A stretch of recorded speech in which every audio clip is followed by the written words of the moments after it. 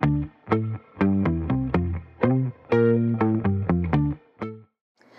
I'm Lindsay and I'm a zookeeper at the Detroit Zoo and I work with the penguins. I'm going to show you a little bit about what my day is like. So we come in super early and we have to get everything ready for the penguins and their routine. So the first step is to get their fish ready. We do use frozen fish, so we have to thaw it because the birds don't like to eat frozen fish. So we'll just put it in water, give it a quick rinse, and then bucket it up for the day. We use a variety of fish with the penguins because we want to provide different nutrients and vitamins. We use capelin, herring, and a tiny fish called silver sides, which is their favorite. It's kind of like candy for them. And every bird gets a special vitamin to help keep them healthy.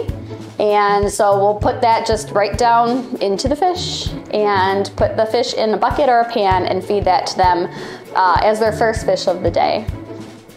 We have a few older birds. We have an older flock of king penguins, so we have a few that are on special medications. So we will give that to them first thing in the morning. We'll watch how they're walking and see if there's any changes in their gait.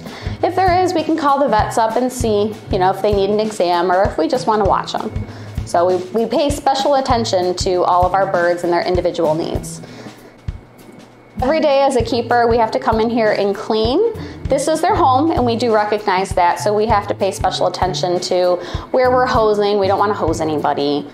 We don't want to disrupt if they're building their nest at nesting time, so we're really careful when we're cleaning in here.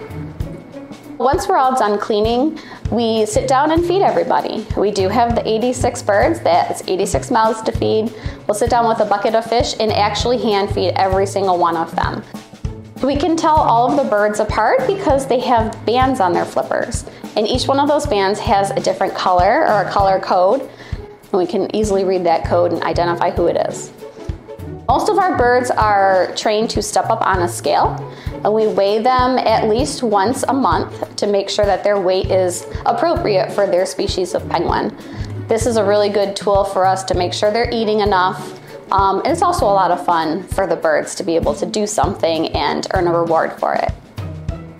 We'll also provide them some enrichment in the pool to give them some things to investigate. Today we have some ball pit balls that will kind of float around on the surface, get them interested, they'll push them around, and eventually we'll scoop them out later in the day as they've gotten tired of hanging out with those.